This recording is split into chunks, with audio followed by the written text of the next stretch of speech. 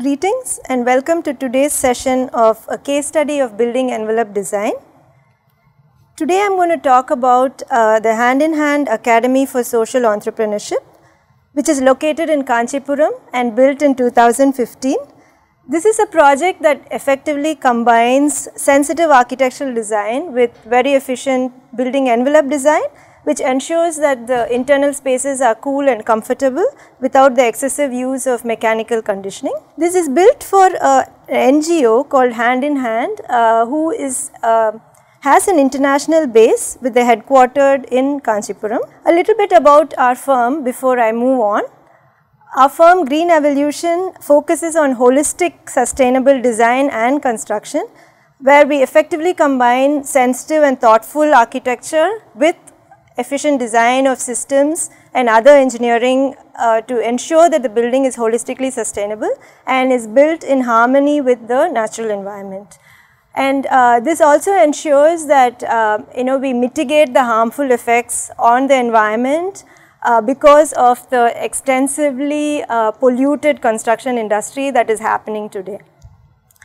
The speakers for today is myself, Anupama. I am an architect with a passion for environmental design and construction. Along with me, Jaideep Vivekanand, who is our expert in green technologies and systems. So he will be talking a little more about the green systems and the technology measures that we have used in the project. Moving on, I will brief you on the project summary first. This is an 18,000 square feet building built across 3 floors. It is a G+2 construction, mostly designed as a naturally ventilated structure.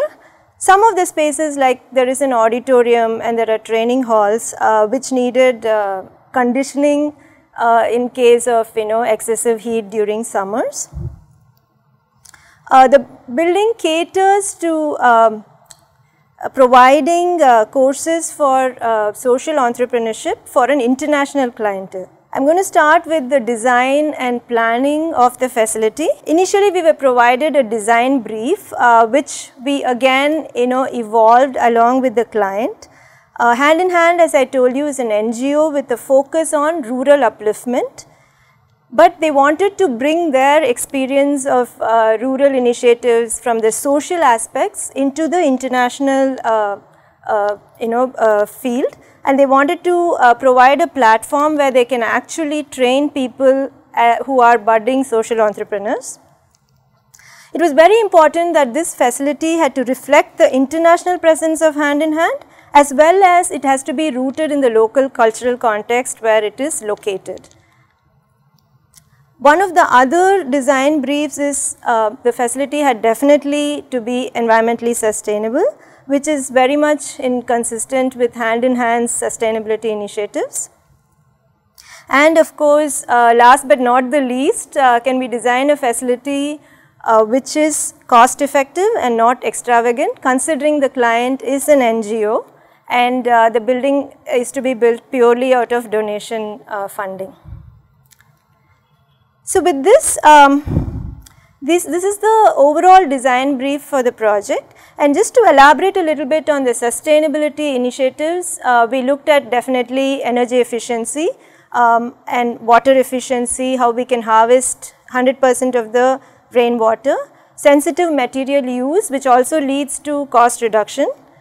Good indoor environment, of course, was the most important factor that had to be a result of the design and management, which included access to abundant light and ventilation and also low emitting finishes inside. Moving on to the location, as you see in the map, this is located in Tamil Nadu. It is a 2-hour drive from Chennai. The town is Kanchipuram. It is almost a rural setting. Kanchipuram is known for its very rich history and its cultural heritage in terms of the temples, monuments and its weaving, which is silk saris are very popular from here. The climate zone is warm and humid.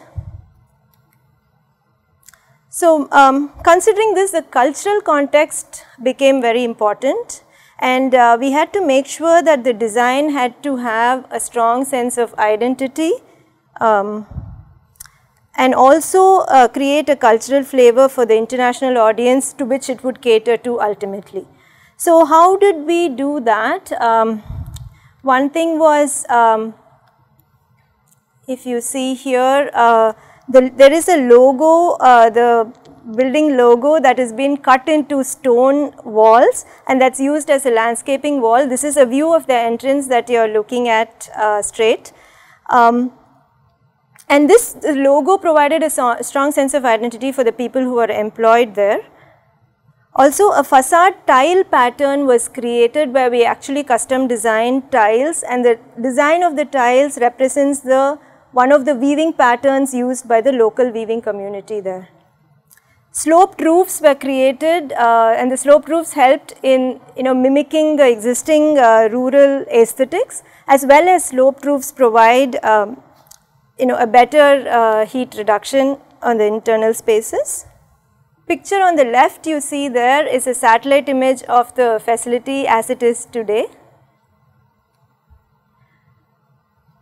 So when we first saw this site, the site layout, it's a very linear site, it's a 1.5 acre site set in a rectilinear fashion as you see here. So the first step was, in a linear site like this, how do we get the full effect of the site? It was very important for us then to ensure a direct line of sight that goes all the way from the front to the back. And it was important to have this not only as a visual access, but also a physical access. Only this will help people experience the full extent of the site. Also, if you look at the, there's a breezeway, the site is oriented with south to the right. The main axis is from the west, so the front facade of the building will face west. The breezeway, the main prevailing wind direction is from the south, which is from the right.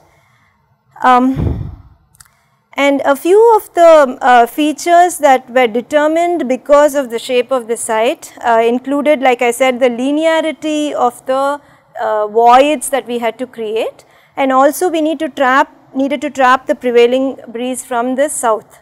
And so it was very important to provide open spaces adequately to trap these breezes.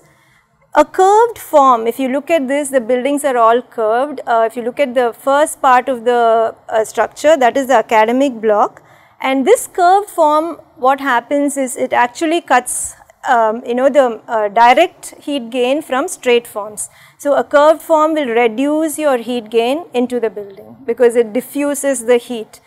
So this was already facing west. It was important to try and negate the heat from a direct west facing wall. So the curved form helped that.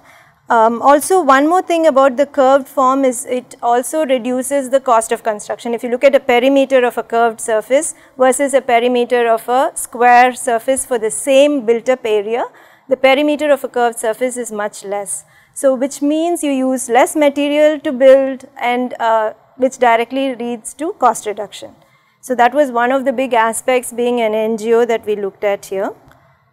Moving on a little bit into the spatial layout of the forms that I talked about earlier. Like I said, the front part of the building is the academic block, which has training halls, it has a mini auditorium, library, administration, and the open space that we've created from south to north in the center of the site forms, there is an OAT there for outdoor seating and larger gatherings, and also a rainwater percolation pond and a small temple, which again reiterates the cultural context of the place right there. So this open space between the front academic block and you see the dining block at the back actually helps trapping the wind and ventilating it, keeping that breezeway open. Behind this open breezeway space is the dining block, and going further down towards the east is the staff residences and housing, which are yet to be built, that is in their future phase. This I want to talk, today's presentation will talk more about the academic block and how our planning in the academic block ensured energy efficiency, all the measures that we have taken to ensure this. So let's take the academic block. This is a top view of the block. You see the roof forms.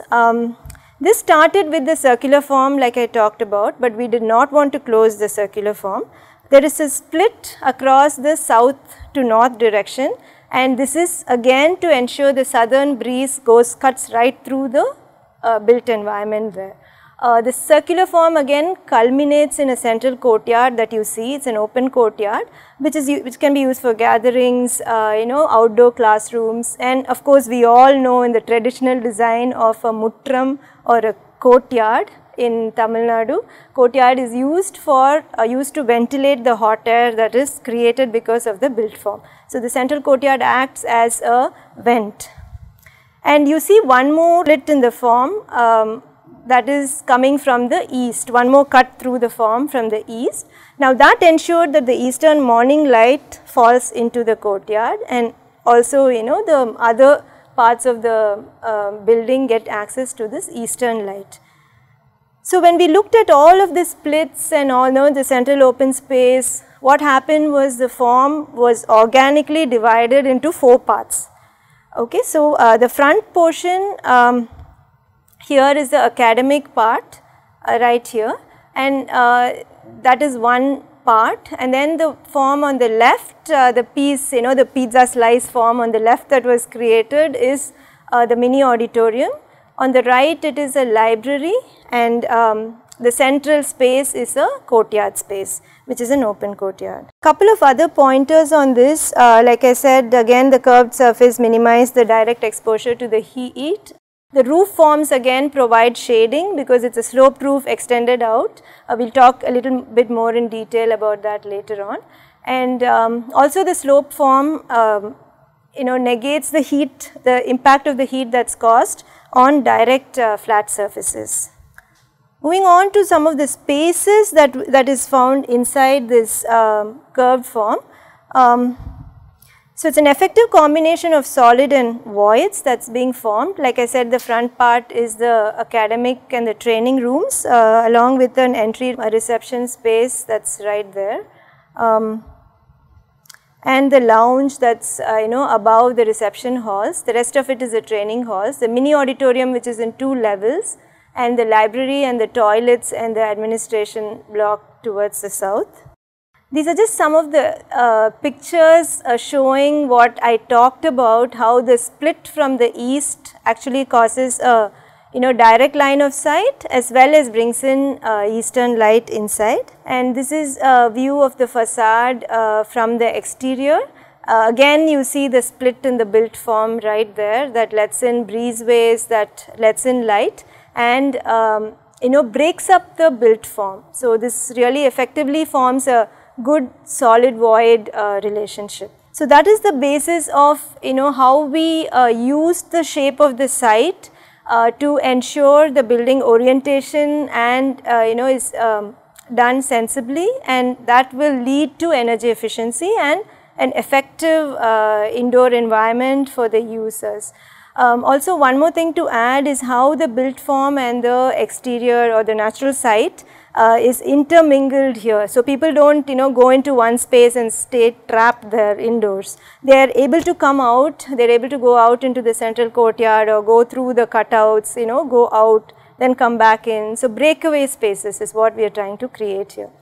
And considering it is also designed for an international facility, the idea of combining contemporary design but yet retaining keeping a strong hold of the cultural context. If you notice, there is a Buddha statue in the courtyard which again brings you into roots you into the cultural context of the place and time that it is.